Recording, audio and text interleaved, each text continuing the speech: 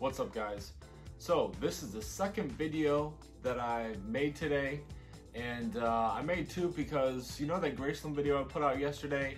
Well, I've been trying to put it out and upload it for like 3 days, and there was always problems, so I really didn't have a new video out really for most part of this week. It's been like 3-4 days since I had one, so today I'm going double.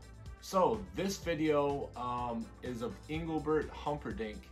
And you know, Elvis and him were acquaintances in the 70s. I think that Elvis kind of admired him in a sense because they were about the same age. And Elvis really liked Release Me and There Goes My Everything, which were hits for Humperdinck. He's got a strange name. Please release me. Oh yeah! Oh please release me, let me go. There goes my only possession. Oh, there goes my everything. But so this came across my feed, and I was like, let me just click it.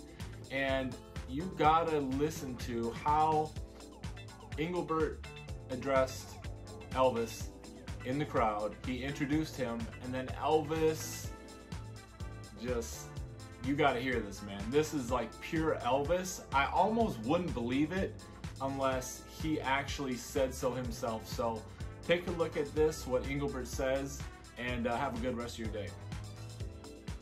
It was unbelievable. I want to tell you this. Can I tell you this story? Sure. Yeah. I was playing at the Riviera, and I heard Elvis was going to come and see my show. Well, my stomach started to gurgle and all those other things because I know how massive this man was and how much I idolized him. And anyway, he came to the show, and halfway through the show, you normally introduce the star who was present. So I said to the ladies and gentlemen, we have I didn't have to say we had, because they already knew he was there, right? That's what happens. So I said, we have somebody that I've admired for a long time, and he's sitting in our audience, and the great Elvis Presley, and he stood up. Elvis stood up, and it was a booth, he was sitting in a booth, you know, and he stood on the table, and he was wearing the cape, and he opened the cape like that. And the audience went absolutely berserk, right? It took me 10 minutes to calm the audience down. And I said, whoa, whoa, whoa, Elvis, this is my show. This is my show. You know, and of course, I couldn't see him, but he said he smiled at that remark, you know.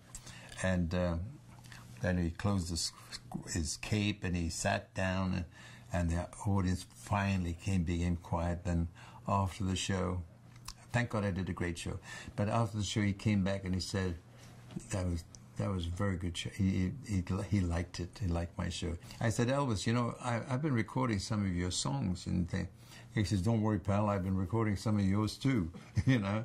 And so again, we hit it off so quickly. He was just a great person. And the mere fact that a man of that stature, when he came backstage, and normally, you know, when you don't know each other, you shake each other's hand, but he embraced me, and it just, you know, it was the icing on the cake for me. Just unbelievable.